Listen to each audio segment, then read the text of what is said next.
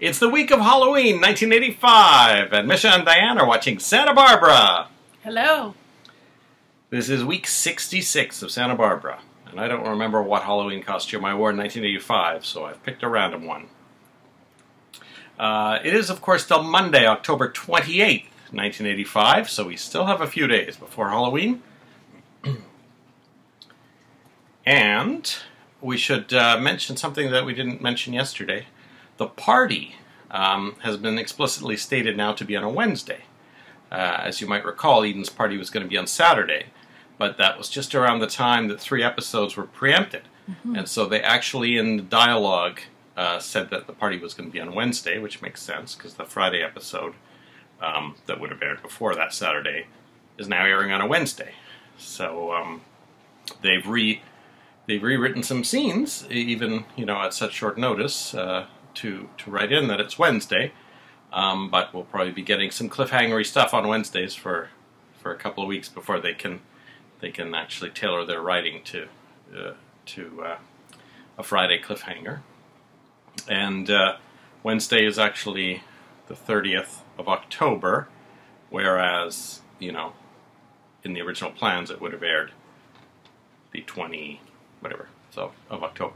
So I don't know if they have any Halloween plans this year, and if those are going to end up being bumped by 3 days too. It seems weird to have a party on Saturday, then to have another Halloween party on the Wednesday. So maybe there aren't any Halloween plans, then it won't seem too weird. And in fact, it may be even better to have a party on Wednesday night. Mm-hmm. And then we'll get what would have been Saturday, aka Monday, on Thursday. But anyway, just thought I would update you all on that, because I'm sure that was foremost on your mind. Kirk tells Cruz that hammer slipped out of his hands. He says, "I lost my temper because I found out you're checking into my past." And Cruz tells Kirk that he could have him arrested for breaking and entering. And then Kirk says he won't tell Eden what Cruz is up to if Cruz lets it drop. Now, actually, I'm not sure now if he's talking about the fact that he thinks Eden will be annoyed if she finds out that Cruz is investigating Kirk, or also the surprise of the beach house. It actually wasn't clear to me by the end of that scene which thing he was agreeing not to tell Eden. Yeah, I actually wouldn't necessarily see Eden being that upset over either of those. I don't know. I guess perhaps she wouldn't like the idea of Cruz sneaking around and investigating one of her employees. That one might upset her. She's going to have her gift revealed fairly soon, we hope. So, yeah, the only other thing I thought was about Cruz getting back on the police force, but... that's Eden's surprise for him. But that's Eden, yes, but no, but I mean, okay. She doesn't, sorry, so. No, Eden surprises the captaincy. Yeah, right? yeah. So, yeah, I don't know either. So then, Eden and Kirk are hanging out, and Eden gets a call, and she finds out that Cruz got the promotion to captain. And she excitedly kisses Kirk's face several times, mm-hmm. which was a bit surprising. And possibly Kirk was just as surprised as we were. Yeah, that's quite a rapid promotion from firefighter to police officer to captain in a few short months.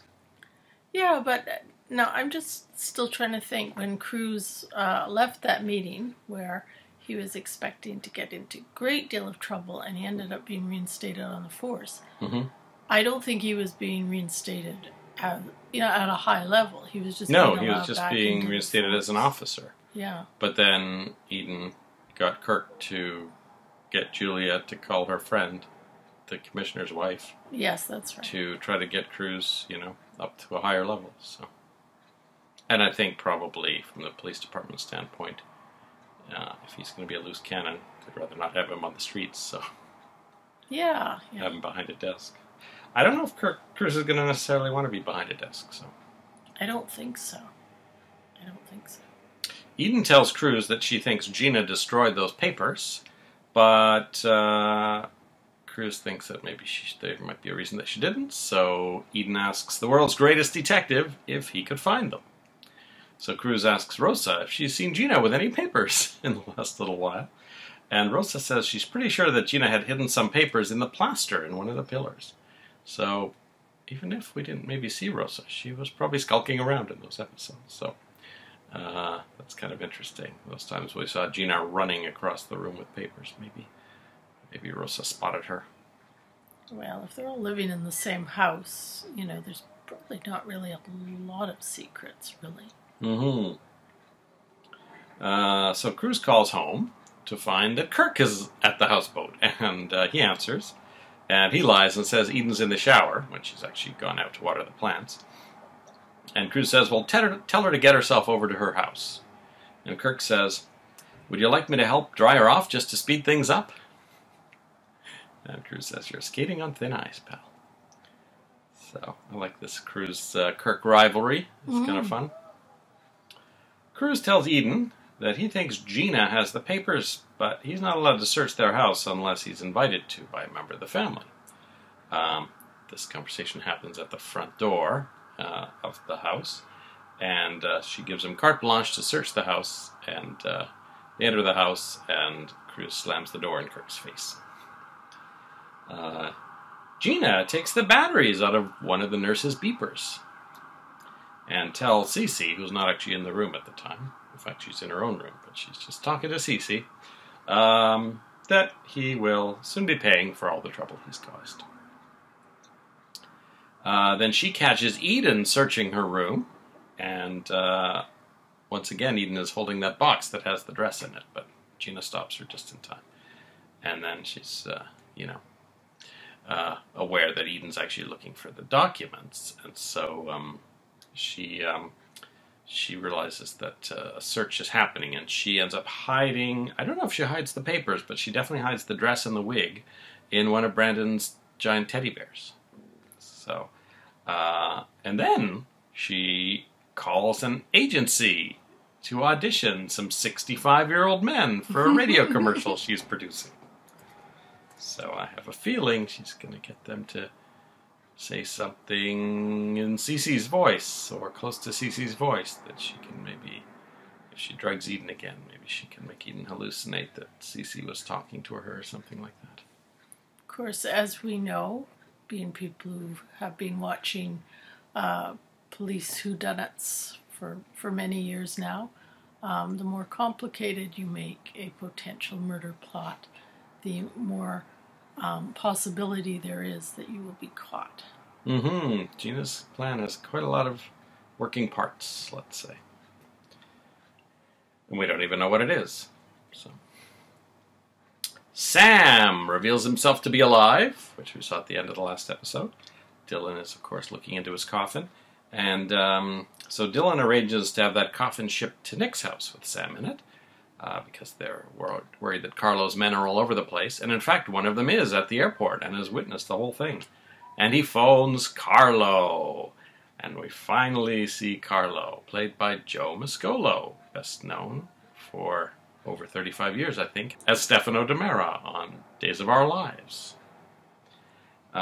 He did not have an accent. He's doing his own New York accent. I had a feeling that they were on a yacht, and I think that was sort of evidence later when the captain or someone comes down and says that they'll be landing in Santa Barbara soon, or arriving in Santa Barbara soon. So the coffin gets delivered to Nick's place while Nick and Kelly are in the shower, and Dylan hasn't arrived yet, and Kelly ends up finding the coffin and sees Sam rising out of it, and she screams. And Kelly has started a new thing today. She calls Nick Nicky now. She called him Nicky at least twice. So, maybe they'll be together forever. And Dylan won't come between them at all. Dylan arrives, and Sam reveals that he has the map with him in the coffin. And they reveal that they each have different bruises from Carlo's diamond ring. Dylan has like a huge welt up here, and I guess Sam's back is covered with damage from when they were interrogating him. Nick assumes that Carlo is on his way to Santa Barbara and wants to spare Kelly from any more peril. He says she's had a rough 2 years. And Kelly chimes in and says, "Oh, this all sounds like fun." So she wants to go on an adventure for a gold mine now. Mm-hmm. She wasn't that into it before, so something's changed. It must be her opinion of Dylan has changed. So. Well, and I think perhaps, and we see Nick do this a little more again this episode, Nick constantly going on about how it's time to settle down and have a family and live in some remote place, which we already know, at the very least, Kelly is enjoying her job with the publisher. So none of these sort of scenarios that Nick is putting out there really seem to encompass that at all. So I think maybe that's making Kelly a little more interested in a non-ranch, non-family, non-ghost town future. So Nick obviously is worried about, just as we were talking about, adjacent people to Dylan getting hurt if Carlo shows up. So Nick tells Dylan to stay away from Janice and Kelly, so that they're not caught in the crossfire if Carlo does show up. They tell Dylan that he can stay at Sally's, and Carlo's henchman arrives at the door. Nick, Dylan, and Sam run into him on their way out and manage to defeat him without alerting Kelly to the fact that there was a scuffle right outside the door. And Nick tells the henchman to tell Carlo that if he comes near Kelly, Janice, or Dylan, he'll eat the map. Nick goes back inside and tells Kelly to stay away from Dylan and Sam. That contrarian spirit we heard about from Rosa might just make her go the other way. Kelly is annoyed when Nick forgets to kiss her goodbye. Dylan calls Kelly almost immediately and says she gave him the wrong keys, so she races over to Sally's apartment. And she asks if Dylan's mad at her, and he says no. She asks if he's leaving town, and he says he should. Why does she want to know? Kelly says no reason. Dylan asks if she wants him to stay, and Kelly says, do what you want. Dylan asks, what do you want? She says, I want what Nick wants. Dylan says, I want an answer from you, and it's not Nick's answer. Kelly says, why do you want an answer from me? From me. From me. So, clearly, Dylan wants Kelly to say that she wants him to stay. And Kelly wants Dylan to say why he wants her to say that she wants him to stay. I don't know. I got a bad feeling about Dylan and Kelly. That is it for the convoluted turn of events of this episode. So, I assume Carlo may be landing in Santa Barbara the next day or two? Yes, and I think it's a fair guess that Kelly will be in danger at some point from this whole thing with Carlo and Dylan and the treasure and so forth, so we'll probably see her kidnapped again. I wonder if they'll wait till after the party, because otherwise they'll be short, a few Capwells at those parties, because there's always someone who's missing from these things. So maybe Carlo won't arrive till Thursday after the party. And they'll probably be teasing them. Plus, we have to get back to that plot line with the Lockridges, so I'm hoping we explore that a little bit. I mean, they could be having Cece's funeral on Thursday. Yes. Although, depending on how Gina's plan goes. The possibilities, now that we know that he is responsive, like he can hear things, that might make things a little bit more dramatic too, if one of the Capwell kids recognizes that as well. I don't know if Mary or the other nurse will have noticed that the pattern of his heart changed, while they were not in the room. I don't know if they would review that. So I found out recently, very unexpectedly, that Santa Barbara had called the people from Days of Our Lives and asked if they could borrow the character of Stefano DiMera to play the big bad in their Dylan storyline. And they clearly were able to get Joe Mascolo, but Days of Our Lives refused to let them use Stefano. So I did some research to see what Stefano's status actually was on Days of Our Lives at this point. So it's now October 1985. The last time Stefano was seen on Days of Our Lives was February 1985. Mm-hmm. He was after the prism, which he would use to cure his terminal disease. On a catwalk high above the ice in an ice arena, Marlena shot Stefano, and he dropped the prism, which of course exploded and set the ice arena on fire. Marlena and Stefano struggled on the catwalk, and both went over the edge, but Bo Brady was able to grab Marlena and save her, while Stefano fell into the burning ice below. I remember seeing that episode, and I always thought it was weird that all of the stuff was happening on ice, but everything was on fire. So I thought it was weird to see exploding prisms on ice start a fire. I don't think prisms usually explode. Oh, these were special magic prisms.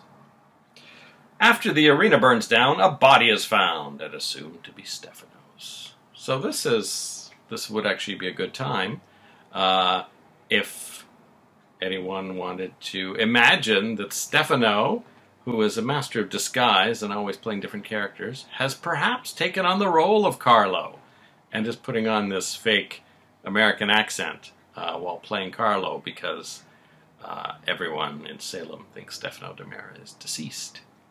Now, you are an avid Days of Our Lives fan from many years back, and of course an avid Santa Barbara fan, and yet, you know, if that was the idea, it was completely lost on you, wasn't it? Because you didn't even know that he was playing the character of Carlo. Well, I, wouldn't have been seeing too many episodes, if any at all, of Santa Barbara, and if I had only heard them on audio, I may not have realized it was Joe Mascolo playing Carlo, because he was not doing the accent. So it's quite possible that I listened to all the episodes with Carlo in them, and never realized that it was potentially Stefano DiMera. So they had this built-in special Easter egg just for people who loved Santa Barbara and Days of Our Lives. And you, probably the one person who they were aiming it at, didn't get it. Exactly. But now I have, and now I'll be looking to see if there's any counter evidence that could thwart the possibility that he's actually Stefano in disguise. I mean, I figure they figured as long as he's not doing an accent, they can't sue us, I guess. And that is it for a Monday episode, which really was a Tuesday episode? A Wednesday episode. I don't know. We're 3 days ahead. We'll be back after we watch episode 319 of Santa Barbara. See you then. Bye.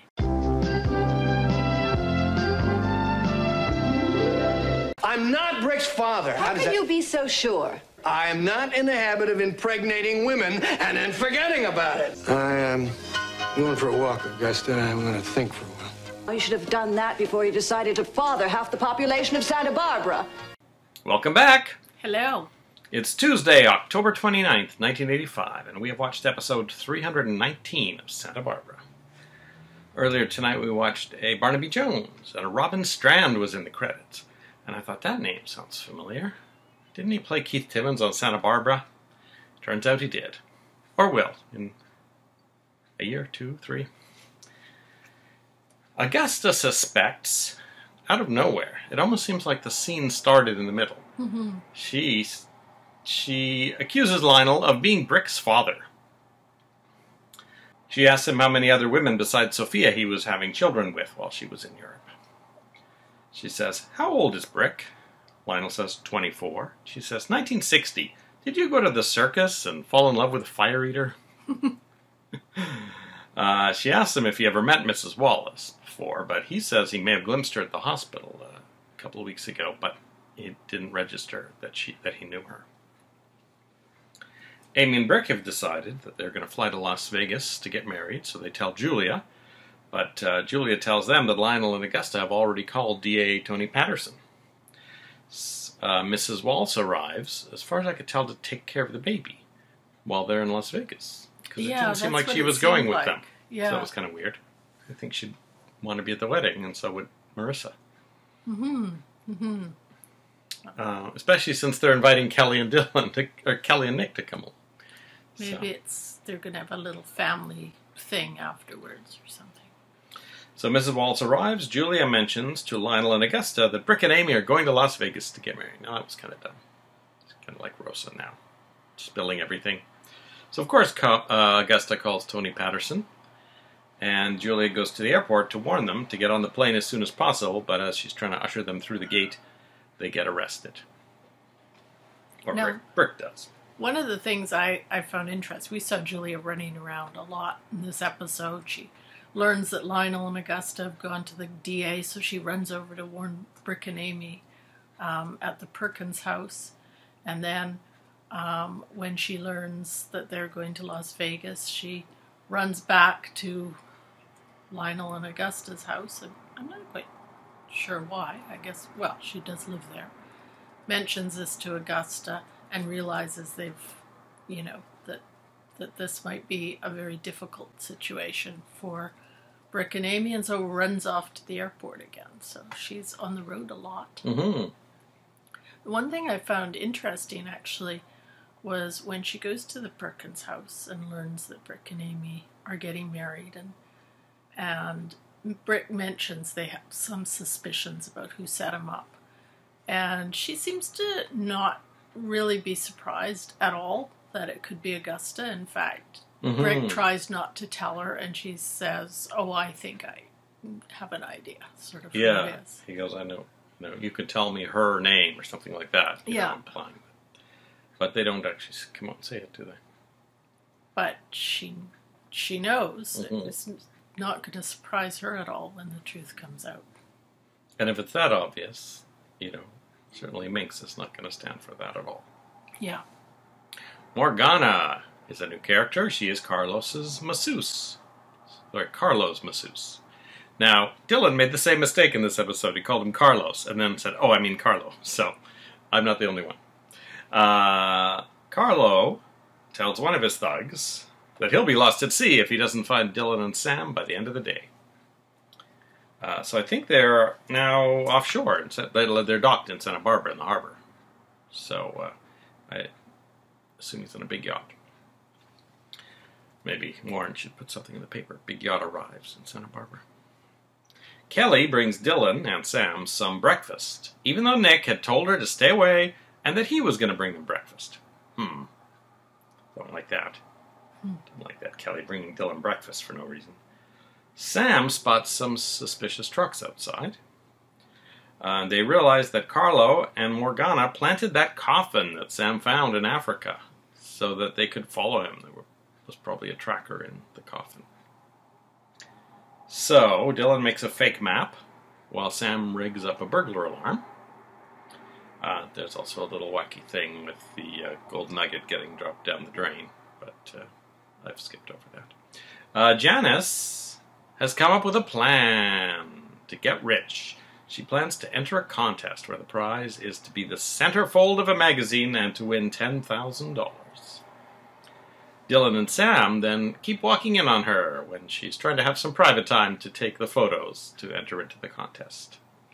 And this brings together everything around Janice's casting and their use of pop music because, of course, she's posing for a centerfold, which, of course, is where the actress made her name. Now, I sort of, just before it happened, I had a flash of that scene where she was taking her photos. So I must have seen this one, or maybe it happens again in the next episode because she didn't quite get finished. And I had thought, I had like a feeling that it was to Jay Giles' band song Centerfold, but it was actually the song Freeze Frame. So that was close. Kelly and Nick leave for Las Vegas because they got the surprise invitation from Amy and Brick in between the few minutes between the time they decided to get married and went to the airport. Dylan says, don't do anything crazy like have a double wedding. Kelly shakes her head, while Nick says, they might get crazy. Yeah. Kelly then bites her lip and says, no. Yeah. So she's really not feeling Nick as a potential, husband in a day. Yeah, I liked that. That was a nice little bit of ad-libbing by Robin Wright. Yeah, that was really good. I was watching Kelly's expression because, of course, now, with the benefit of hindsight, I'm watching everything that's happening and not even having been able to see it originally, most likely. So there are lots of little things that I'm looking out for nowadays. Two thugs come to the door and get into a fight with Nick and Dylan. Sorry, Sam and Dylan. So that's, we'll see who comes out the victor in the next episode, I guess. But clearly they are supposed to kidnap Sam and Dylan and take them to Carlo. Now, for all we know, they have already grabbed Nick and Kelly when they came out the door a few minutes earlier, and they're already in the van. So we may have 4 people on the yacht after all. We'll see. Lionel is at the bar at the Orient Express, and Augusta has invited Katie Wallace to have lunch with her at the Orient Express, which Katie Wallace thought was a bit weird. But she agreed to come, and Augusta has made arrangements with the maitre d' to tell her that Augusta's not there yet, and to sit at the bar, and she ends up being seated right next to Lionel, and Augusta watches to see if they know each other, if Lionel is Brick's father. That's an exciting thing, I think. Mm-hmm. And that is it for the Tuesday episode.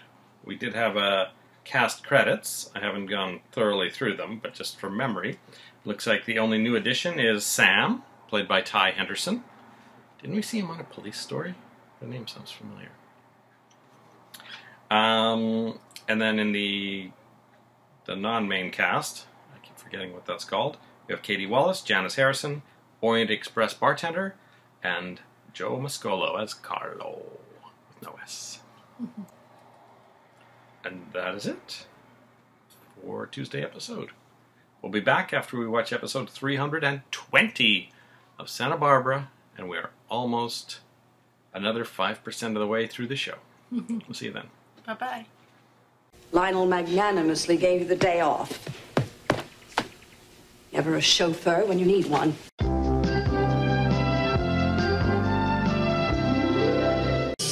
First time in my life you haven't been able to shaft me. I've never had any effect on my father's heart unless it was to harden it. Welcome back. Hello.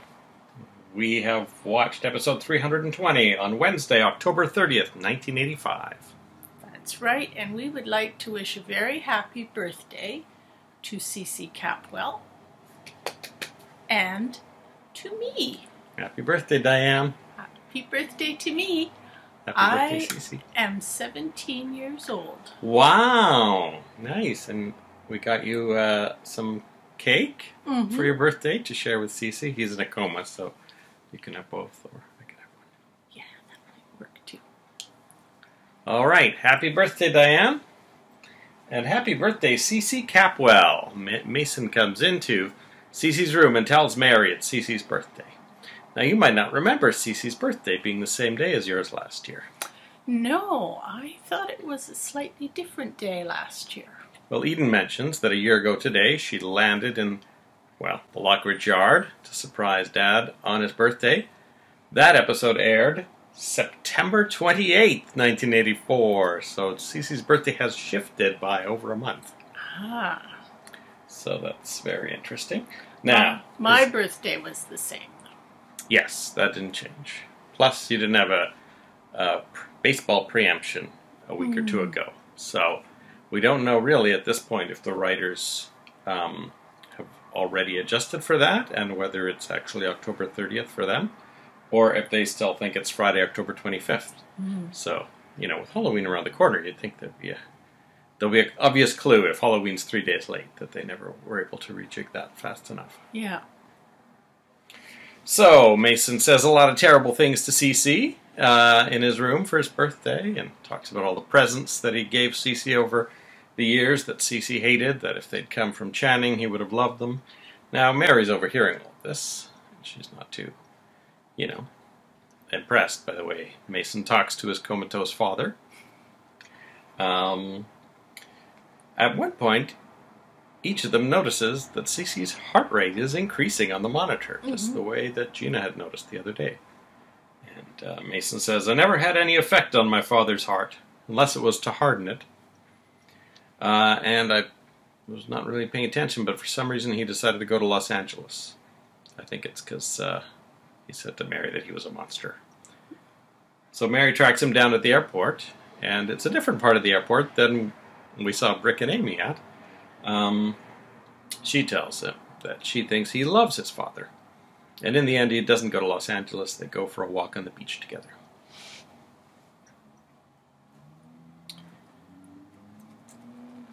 Eden announces the governor has accepted her invitation to the party, which presumably should be tomorrow, right? Because it was going to be Wednesday, and this is the end of the day Wednesday, or towards the end of the day, so I assume the party will be full swing tomorrow.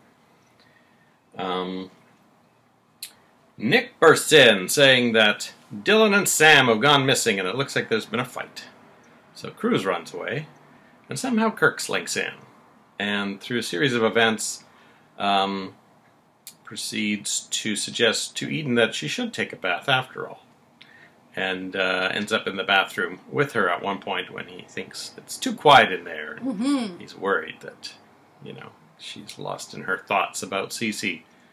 Anyway, he sees that she is kind of like a zombie in there. Says, well, I think it'd be best if I just hung out in the bathroom, but I will turn my back. And that's the position that Cruz found them in when Cruz returned. And as you might guess, he punched Kirk in the jaw.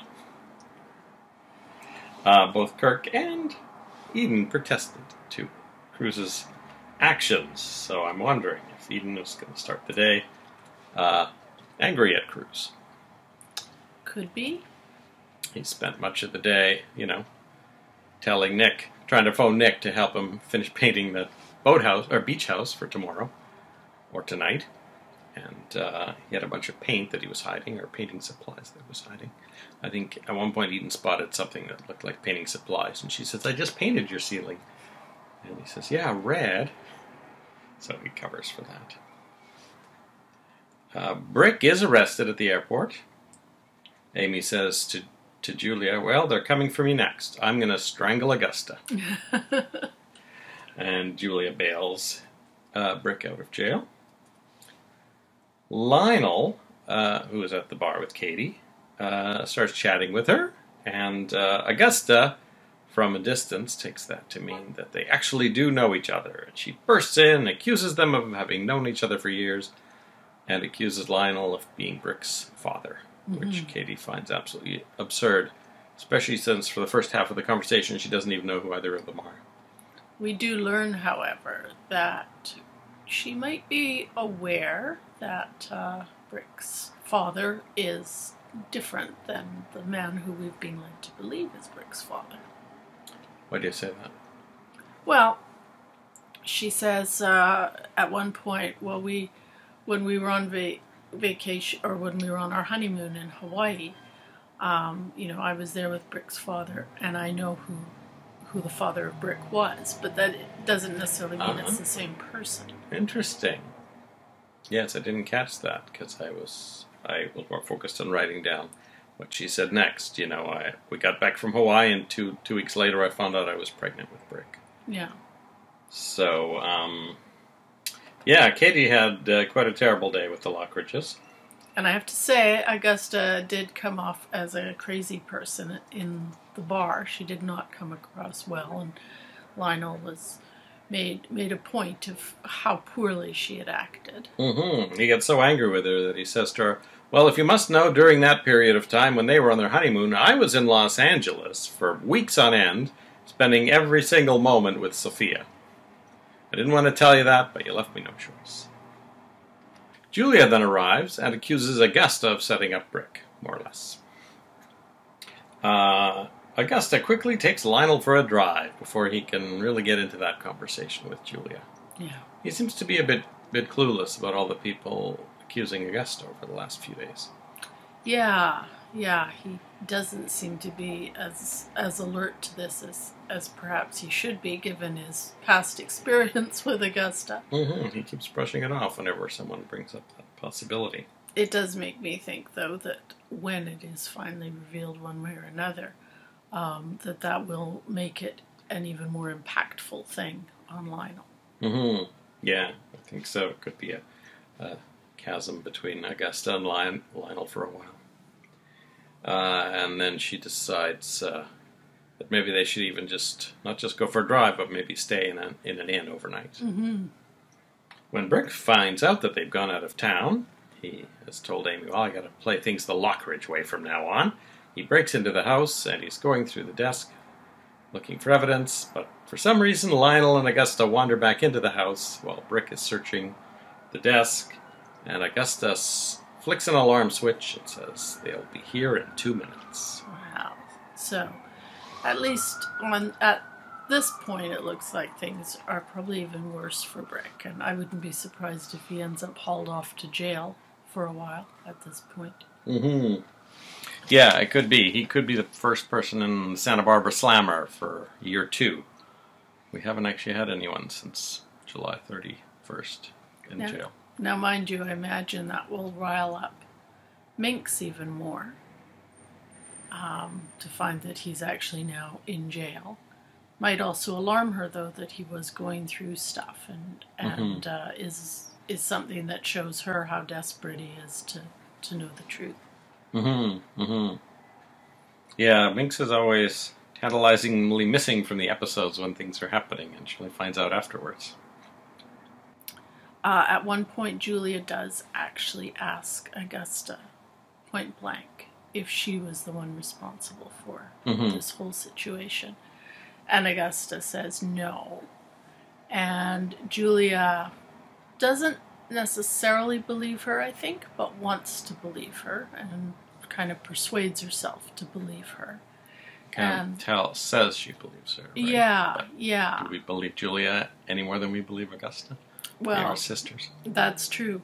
But anyway, as a result of that, and Brick completely gives her permission. She was kind of hedging a little bit more about being Brick's lawyer. So they agree that she can maybe step away a little bit just to think about it. So it'll be kind of interesting to see how that plays out. And again, when the truth is actually revealed, how much more the fact that Augusta looked her sister in the eye and denied it will perhaps fracture things a little bit more. Yeah, between Lionel and Julia and Minx, and that really everyone. Augusta doesn't really have any friends. The potential friends like Gina, she does not get along with because she's more self-centered about her own requirements there. So, and I imagine, well, it'll also upset Warren, who's been quite involved in initiating this investigation. Of course, Lakin isn't there right now, but I'm sure that this would not be something she would be very in favor of either. So, it's on thin ice, I think. Augusta might get kicked out. She might have to move into Sally's place if it's free. Gina encounters Eden at Cece's bedside and retrieves the letter that Eden leaves behind. Gina then writes a car commercial, which includes several variations on the theme of, I just want to die right now. She auditions 3 actors in a rented office space, and we see the second one just as he's leaving, and the third one is Russell Johnson, better known as the Professor on Gilligan's Island. So that was exciting to see him. She had ordered 3 men around the age of 65, so I guess Russell Johnson was around 65 at that point, and I guess presumably Charles Bateman and C.C. Capwell were too. Yeah. So this is a little clue as to the age of C.C., plus or minus a month. So Russell Johnson does all the audition pieces, and Gina, of course, is secretly recording. And as she's ushering him out the door, he's trying to give her some headshots. Throws in, I can dance too. Gina listens back to the recording, and she thinks she's found the perfect line that she will obviously use for ghostly taunting of Eden. So I think Eden probably would need to be drugged again to fully get her to buy that. Yeah, and it'll be interesting to find out how Gina kind of splices it together, because she's written it like car ads, and I doubt if Eden would really be moved by car ads. So I think she'll probably splice it together to sound like Cece's imploring Eden from beyond the grave, or beyond the near grave. Mm-hmm. And the scene ends with Gina saying, "I just love show business." And I was not looking at the screen, but I looked up. I think she was saying it directly to camera. Kirk at one point orders a bunch of flowers for Eden to show up tomorrow or later that will presumably annoy Cruz. Mm-hmm. After getting her recording, Gina goes back to Cece's room and says, "Cece, next week you're going to be leaving us, and I'm going to my final reward." And that is it for episode 320 of Santa Barbara. All right, we'll be back after we watch the October 31st aired episode. Will they acknowledge that it's Halloween, or are they still a few days behind? We will see after we watch episode 321. We'll see you then. Bye-bye. Because next week you're going to be leaving us. You're going to your final reward. And I'm finally going to get my reward.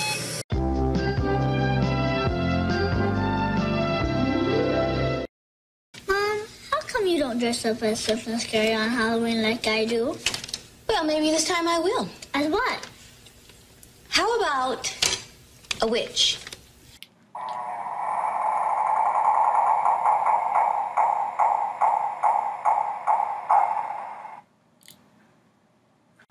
Happy Halloween!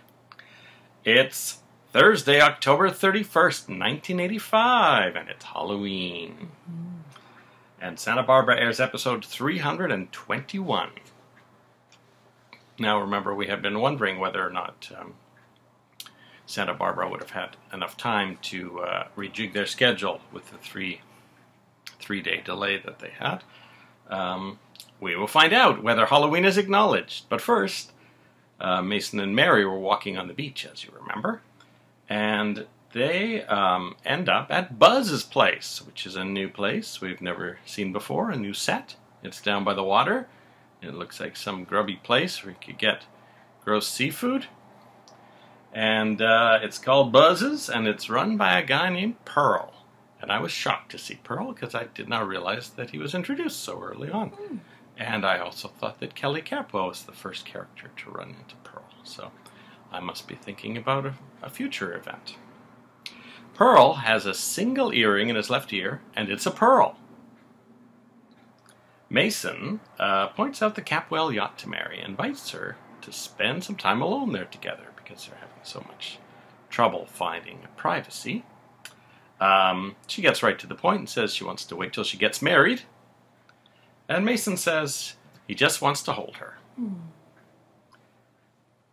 The dress that Mason ordered for Mary eventually arrives at the mansion, and Mason finds that they've actually made two of the dresses, the red one and the blue one, and Mary opts for the blue one, which I think was the risque low-cut one. She does not let him see it. She just pops her head around the door to say that the dress fits. Gina is annoyed to find out that Mason and Mary have been walking on the beach together. She has also had a copy of Eden's dress made, which she's wearing underneath her purple blouse. And she tells Cece all about her plans as she gathers the components, the wig, the letter, the recording, which she plays, so we hear the professor's voice again, and a new entry, a digital clock. This is sort of like when we were building up to Marcello's elevator death trap. We just get a little hint of it every episode. Yeah, I'm actually very reminded of that too, and I'm wondering if we'll have a similar sort of trajectory on that, where maybe we'll even get a little bit of a dress rehearsal of it, or we'll get a little bit of an idea of what she's actually got lined up, and then it will somehow be thwarted in some way, which forces her to rapidly do some kind of work to try and revive it, or to cover, or something like that. Mm-hmm. And usually when you're improvising at the last second, that's when Columbo figures out that it was you. Yeah. So, not a good idea. But I am also getting a sense that whatever happens with Gina's plan with CC, and, however that plays out, that there's a good chance that maybe Mason and Mary might be her targets for retribution after this. She may have another plan after this one, if she's not in jail. Mm-hmm. All right, as I am Superman, today for Halloween, I'm going to use one of the powers that we first saw him use in Superman 4. It's Halloween in Santa Barbara. Brandon finds Gina carving a pumpkin. And she makes a lot of references to the fact that she is thinking about Eden while carving this evil face into the pumpkin. Yes, and she's quite aggressive with her knife, too. Mm-hmm, mm-hmm. The first thing Brandon covers is, who sent all these flowers to Eden? And Gina says, probably one of her boyfriends. She has more than one boyfriend? Oh, I imagine. And then Brandon asks Gina why she doesn't dress up for Halloween. And Gina says, I just might dress up like a witch. Which is kind of funny. When Eden calls, Gina picks up the phone and Eden says hello before Gina can answer. So she realizes it's Eden, and she just happens to have in her hand this little, toy that Mason had given Brandon that makes like evil cackling sounds. So just on the spur of the moment, Gina just plays it into the phone to freak out Eden, and it actually quite works. Later on, when Eden's over there, Gina takes the opportunity to slip the letter from Cece back into Eden's purse unseen. Just on the off chance there'll be some repercussions from that, or possibly as planting evidence. Mm-hmm. Yeah. Now, Brandon in this episode is being played for the first time by David Zebulon, who will be playing him for 3 consecutive episodes as a fill-in for Brandon Call, who presumably had school or something.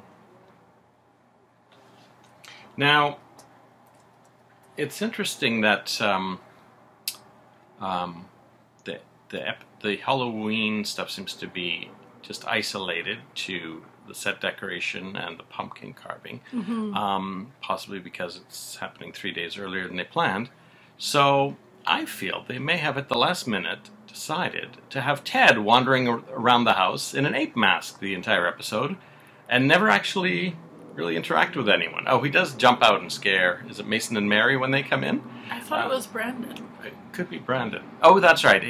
It's Brandon, and then later he's just skulking around in the background wearing his ape mask while Mary and Mason are in the room, but he never actually, jumps at them. So I wonder if they tried to up the Halloween game a little bit because it was still, wasn't quite planned for a Wednesday. Was it an ape mask? I thought it was a lizard mask, but whatever. I don't know. It was something toothy. Yeah. But it was great. That was my favorite part of the episode. Actually, was this creature sort of lurking around in the background. Yeah. And Ted popping At out. first, we didn't realize that it was Ted, and he was kind of tall. So I thought, maybe it's Ted. Well, we hadn't seen Ted for a few days. I'm like, and it was Mason. halfway through the episode. So I'm like, would Ted be on if we haven't seen him yet? But then again, Kirk showed up late in the episode too. So Eden tells Cruz that Kirk hanging around in the bathroom while she was taking a bath was perfectly innocent. Nick asks Cruz to help find Dylan, so Cruz actually has to cut the discussion about Eden and Kirk short. Kirk tells Eden that Cruz is wrong for her, and this brings her to sort of finally deal with the issue. And she tells him that she's been pretty easy on him so far, but he has to stop. She loves Cruz.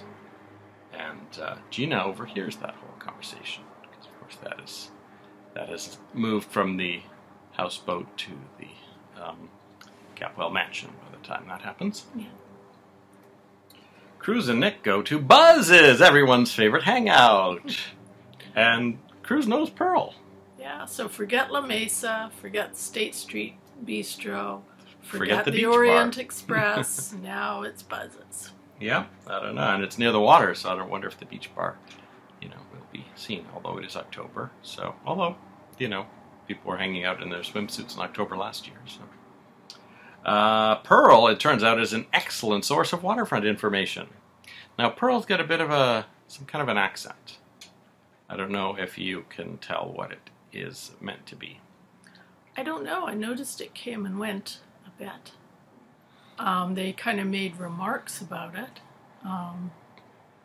but I couldn't really tell what he was going for. It wasn't as thick as I actually remember him having it, so I think it actually gets worse as the years go on. I just remember thinking that guy's probably not really from wherever the place is that they eventually settle on, but then again, I didn't really know my U.S. accents that well back then. So we'll see as the years go on if Pearl's accent actually makes sense, or if the actor even, actually does have an accent, because I've never seen him in anything else. So it turns out Pearl is the one who ferried Dylan and Sam to Carlo's yacht that morning, and so for a few greenbacks, they are able to talk him into bringing Cruz and Nick out to that same yacht. Also, Pearl points out a storm is coming, which, when they first started showing Buzz's, it looked like a storm was already there, because it was very dark and kind of dingy waterfront place that I would never want to eat at. And it was already dark. That's before the skies even darkened. So, yeah, I think that one time we went to Santa Monica Pier, and it was rainy and stormy, and no one else was there, and we trudged to the end, and we were soaking wet and had, seafood in a dismal atmosphere. That's kind of the flashback I had when I saw Buzz. It looks like the type of place that would be, really greasy, and everything would kind of taste like old fish. And Oh, these fries taste like fish. Yeah, and you'd probably want to take a Pepto-Bismol pill before and after eating there, I suspect. So, Dylan and Sam are brought in to Carlo's main room in the yacht, and Carlo has a bit of witty banter with them. He says to Dylan, "How do you like Santa Barbara?" They keep expecting him to talk like Stefano, but he never does. Dylan and Sam pretend to hold out for a while under torture. But of course the whole thing is a ploy to give up the fake map to Carlo, which they eventually do. Not sure how they were planning to extricate themselves from that, but it's just at around the time that Cruz, Nick, and Pearl show up on the yacht. Cruz identifying himself as a police officer. And Carlo warns Dylan and Sam not to tell the police they've been kidnapped. So when Cruz bursts in, Dylan, just pretends, "Oh yeah, we came up to visit our buddy Carlo and having a nice day." And Cruz is a little annoyed that he's not, helping, because they went to all this trouble to find him. Cruz does take a look at Carlo's passport, and here we have some potential meta dialogue. Cruz says, "I have a feeling that I've seen you before." Did you ever go by another name? So this is a nod to all those people who really wanted it to be Stefano D'Amara, I think. And then Carlo says, "I go by the name in my passport." So really, I feel this is Stefano D'Amara. And I think Joe Mascolo is playing along with that. So there, that's canon now. Cruz is annoyed with Dylan and Sam later at the bar, and he actually storms off. Nick tells Dylan that he knows that what happened and that Carlo's probably going to figure it out in a few minutes, right? So Dylan is not worried, and he's just his happy-go-lucky self. Doesn't realize that Nick has actually swiped the map from him. So Dylan and Sam leave, and Nick ends up with the real map. So I think Nick's main goal is to keep Kelly safe. So do you think he would just go and hand over the map to Carlo to get rid of him and, get rid of the threat? I feel like this whole episode does have some potential ramifications in a couple of ways. First of all, next time Dylan gets into trouble with Carlo, I don't think anyone's going to rush to save him, and that could have repercussions if Kelly's involved somehow, so I could see that boomeranging back on them. I'm sure we're going to end up with Kelly tied up on that yacht. Yeah. And Pearl making another midnight rowboat ride out to rescue her through a porthole. But also, I think with Nick swiping the map, well, first of all, when Dylan, won't have it to exchange to Carlo, so not that I care about him, but that'll put his life in danger, I guess, a bit more. But also, that puts a target potentially on Nick and Kelly as well. So if he is going to exchange it to Carlo, he should probably do it quickly, I would think, and not involve Kelly at all before they target him and Kelly. Mm-hmm. Yeah, we'll see if he does the right thing, or the smart thing. Pearl, of course, has been working at this oyster bar for 7 years, in the hopes of finding a second pearl so he can make a second earring. And he is extremely annoyed upon returning from the sea to find that Mary has found a pearl in her oyster. Now, we should just mention as an aside that pearl probably would not be worth much if the oyster has been cooked, because you'll end up with a very hard... I did not know that. Yes. So, hopefully she was eating a raw oyster. I think Pearl probably also was imagining that if he'd been the cook, on shift at that time, that he would have spotted it during the cooking part and snagged it for himself. Because either way, Mary would have ended up with the oyster, even if he was there. So, but then again, maybe they don't open them. Maybe you open them yourself. I don't know. The whole thing's terrible. I don't want to know why people do that. Not really seafood people. Well, the first potential problem to Gina's plan arrives as there is a power failure at the Capwell mansion.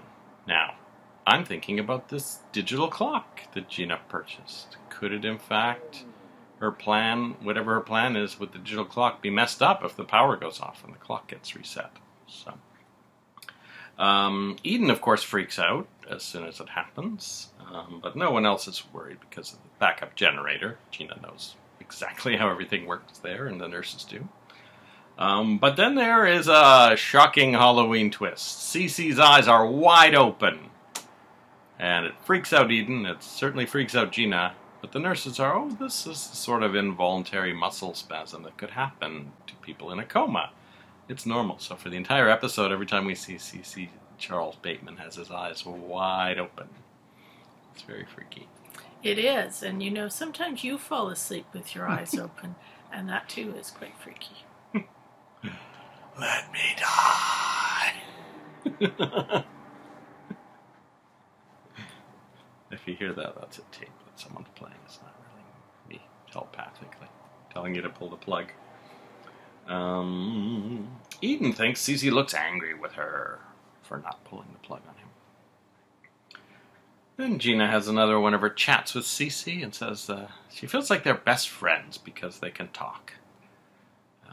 She said, now close your eyes and rest because tomorrow I'm going to lose my best friend. So Gina's plan is happening tomorrow. Or maybe it's tonight after midnight this tomorrow. So we will see within the next few hours, hopefully, how things go with the plan. Now back at the houseboat, Eden tells Cruz that Cece looks angry with her. And then she finds the letter in her purse that she had thrown away and feels it has come back to taunt her, or to haunt her. So, I don't know, she's not being drugged anymore, I don't think, but she's so upset by everything that she's like not thinking clearly as to why this letter could be in her purse. She is getting genuinely near some sort of edge. It's not the edge, but she's definitely not herself. I imagine Gina will do something at the party to make Eden have a freak out in front of the people to just give evidence that Eden's, was unstable that night when the things happened. And those were all the things that happened in this Halloween episode of Santa Barbara. And we have now finished 15% of the series. And we did have some credits, cast credits. There is a new entry in the credits, Pearl. Robert, I want to say Thaler, because it looks German, Thaler. And in the second set of credits, this time we are missing Katie Janis and Orient Express bartender, but we have Carlo again, and we have Brandon David Zebulon. So that is it for the Halloween episode of Santa Barbara. Although, because of the 3-day gap, I suspect it'll be Halloween for at least 2 or 3 more days on the show. So that'll be fun, and we'll find out whether Cece survives Gina's plot. We'll see you after we've watched episode 322. Bye-bye. Bye. People say that husbands and wives should be best friends. And you are that to me. Do you know that? I can talk to you. But all good things must come to an end. So close your eyes and rest. Because tomorrow, I lose my best friend.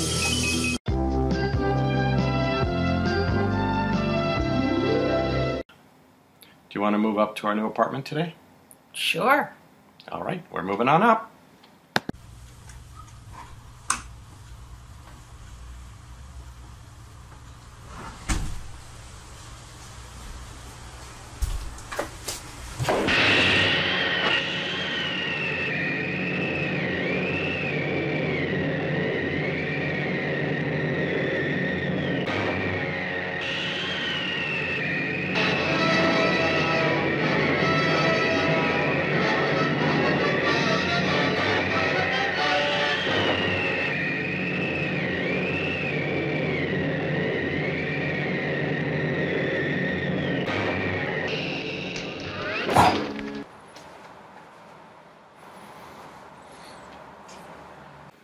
Welcome back. Hello.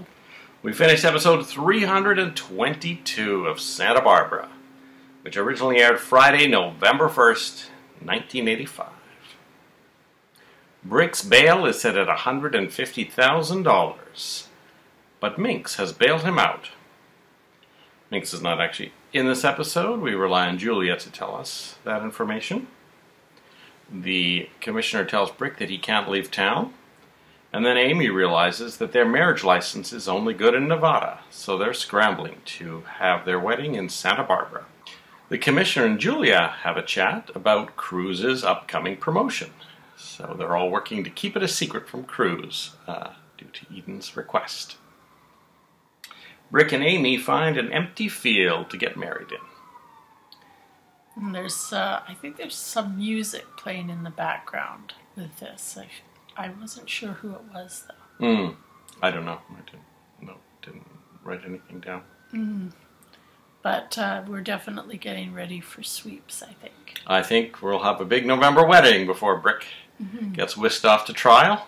Kelly and Julia evaluate the decoration potential of the houseboat. So it should be said that initially, when they learned that, Brick is going to get married to Amy, Kelly very generously offers to pay for the honeymoon to take place at the Capwell Hotel, which sounds pretty darn nice. However, then she gets an even bigger brainstorm that they should use Cruz's boat, since she knows that Cruz is going to be moving into this new place he got. And they'll decorate the boat as the honeymoon suite for Brick and Amy. I actually thought that was quite a substantial step down, and what I really loved about this was Julia obviously thinks the same thing too, because you could see throughout the whole scene when Kelly's trying to sell her on this idea and when they're in the houseboat trying to make it look like something, that, you know, you can see that Julia is completely not impressed with this idea. And I have to say that at least for me, Julia was really channeling my thoughts about this too. And this actually really reminded me a lot of when we got married and your mom thought it would be a great idea to decorate the basement for our honeymoon. I could put a curtain up here so no one can see down the basement, she said at one point. We went to the Capri Hotel instead, thanks to Grandma. At one point, Cruz is contemplating almost telling Eden about the house, because she's starting to question where they're going to stay tonight. And he ends up saying, well, I have a place that's not owned by the Capwells. And she's like, we're going to pay one of our competitors to stay at their hotel, is what she's thinking. So, but of course, he has another house in mind. So, Carlo's thug tells Nick that he's got 24 hours to bring Carlo the real map. The thug actually overhears Nick on the phone telling someone that he's got the real map, so not too bright on Nick's behalf. I think he's putting Kelly in more danger than Dylan at this point. Well, yes, especially since he's the one with the map, and he's the one who's with Kelly, so... Charles Bateman is in this episode. He has his eyes closed again and is resting comfortably throughout. The house is decorated for Halloween, and Gina has sneakily put a skeleton on Cece's door and a Frankenstein on her own. Gina wakes up before the alarm. She's excited at this special day she has planned for herself and Cece and Eden. Gina hides the dress in the bear. She's got all sorts of things hidden in that bear. And she books the presidential suite at the Capwell Hotel for herself and Brandon that night. So during the party, they plan to have, I guess, an alibi. I don't know how she's going to sneak out if Brandon is there, but presumably she's hoping Brandon will be her alibi. Well, because Mary is going to the party, there's actually a new nurse who Gina quizzes when she comes in and says, oh, I hear that you like watching television and your favorite movie's on tonight. And the nurse confirms she's planning to watch TV tonight. This is great because she'll be a bit distracted. And then Mary has handed Gina her pager to hand over to her replacement nurse. But as we know from the previous episode, Gina has an alternate pager with dead batteries. And Gina hands that one to the night nurse. So I think Gina's plan so far is going well. Yes, although I can see where, you know, if this ever comes up for some sort of inquiry, that I'm sure Mary will say something like, oh, I just put new batteries in that device before I gave it to her, and, you know, I tested them and everything. Well, but maybe Gina will swap it back if she's... That's true. She's going to be in the house disguised as Eden. Yeah. That may be part of her plan. Although the nurse will have the pager on her, so I'm not sure. And then the nurse will say to Cruz, oh, but the pager never went off, and he'll start to investigate how many pagers there are. Yeah. It's something that could be a really instrumental thing, I think, if Gina had somehow gotten it wrong, and the wrong pager ends up in the wrong place. There are several potential points where it could go wrong. As we mentioned, she bought that alarm clock, and well, maybe that was just to wake her up. Maybe that was the same alarm clock, just to make sure she wouldn't miss the big day. I don't know. But I thought maybe somehow the alarm clock would be involved in setting the time of when Eden was spotted or something by the nurse. So we'll see, because that power failure we had yesterday might be ongoing. Yes. Now Gina finds in Mason's pocket some Polaroids he took of Mary, and you know, she doesn't say anything because Mason's not her top priority for today. But she's probably filing that away, I think. I think so. Mason has booked a limo to take Mary around her various preparations for the party. Massage, hairdresser, nails, etc. And Mason rides along in the limo and waits for her at each of her appointments. After Mary puts on her dress, Gina realizes that she and Mason are going to the party together. Mm-hmm. You're going together, she says. Mason says, it seemed more economical that way. Gina says, you're being very frugal. I like to see you watching your money. You never know when you're going to need it. This is presumably a little dig at the fact that she still has all those documents that could take Mason right out of Capwell Enterprises. But everyone's sort of more preoccupied with their other things, so that this is not fully played as a threat. It's just sort of a taunt. Mary, of course, overhears it and asks if she wants to join them. But Gina tells them that she and Brandon have other plans tonight. It's good that she's solidifying that alibi. Yes, and I think at some point she says something about how much they're looking forward to seeing her favorite movie, and it turns out to be From Here to Eternity or something. Something that no kid would actually want to watch. I think Mason actually makes a comment about that. Yes, wasn't that the movie that the night nurse said she was going to watch? So it was probably, it's probably a good, well, maybe that'll be part of the alibi. If she knows that movie's playing and she's familiar with it, then she can say she and Brandon watched that movie. Now again, something that could backfire if the station pulls it at the last minute for some reason.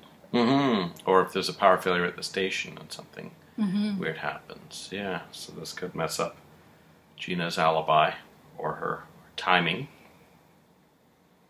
Mason and Mary arrive at the Orient Express early, and they have an opportunity to dance while Marilyn McCoo is rehearsing. So we have a guest star already. We have a musical guest. Last one we had was, who was it that we had at Joe and Kelly's wedding? I don't remember who it was. But we have another... I'm sure we commented on it at the time. Well, we have another guest star, presumably an artist who records for a record label that is owned by the same company as NBC, because this just reeks of corporate synergy, which had just been invented back in 1985. Now, we don't actually know what the song is like that she's singing, because our copy of this episode had all of that muted, including the dialogue that Mason and Mary were saying to each other. I don't think they had any dialogue, did they? I thought there was one like point where they were chatting a little, but anyway, I don't know. At any event, we didn't hear it. I was typing because I figured they were just dancing anyway. But, I mean, I can't imagine it was anything shocking.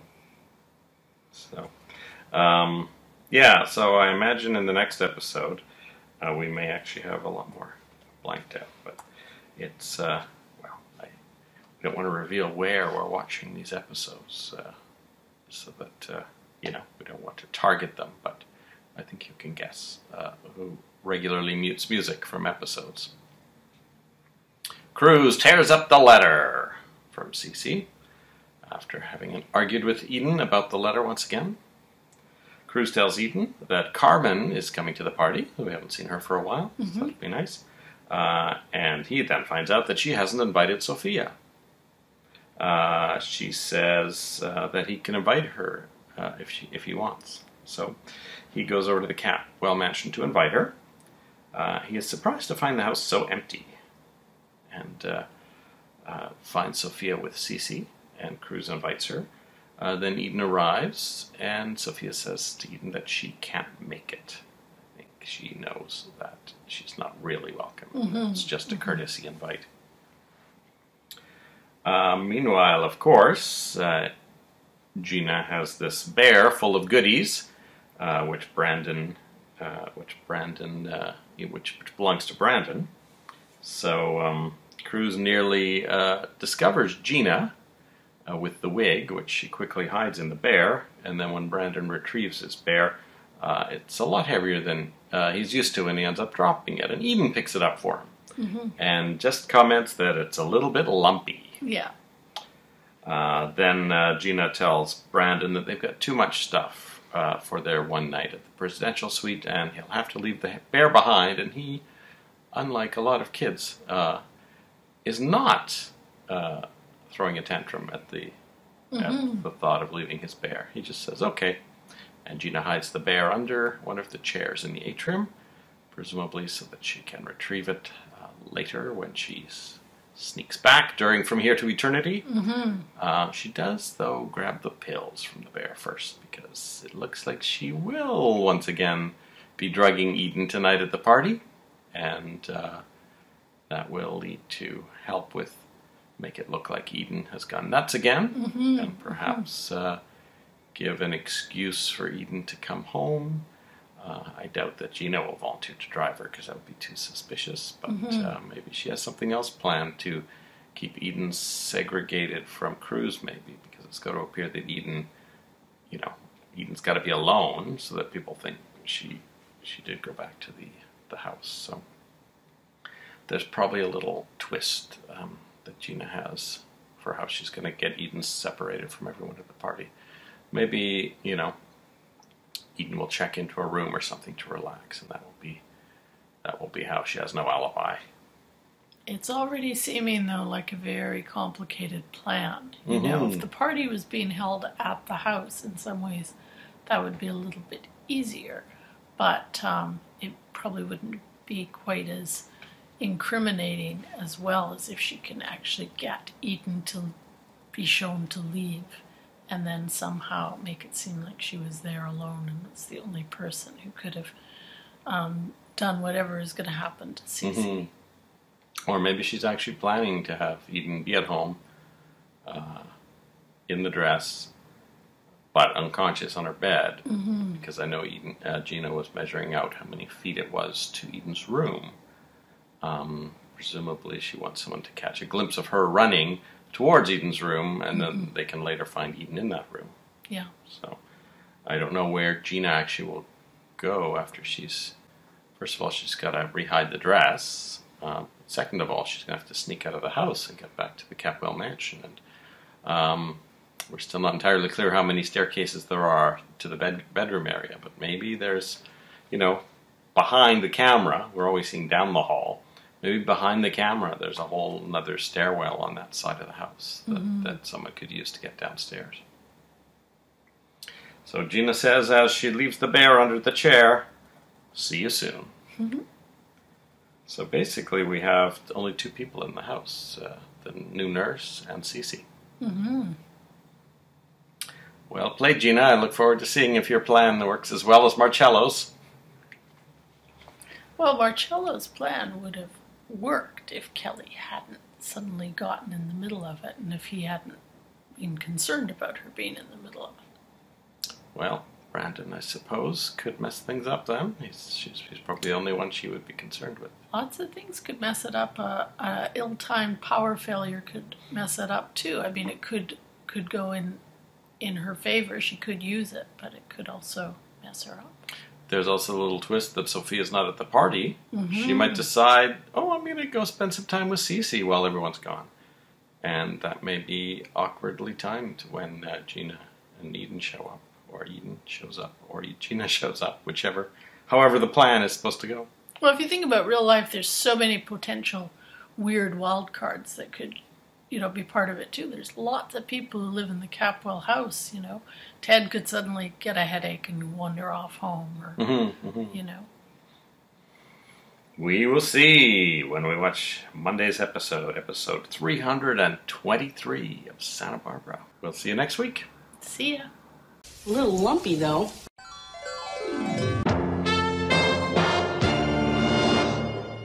Did you go to the circus and fall in love with a fire eater, or possibly a bareback rider?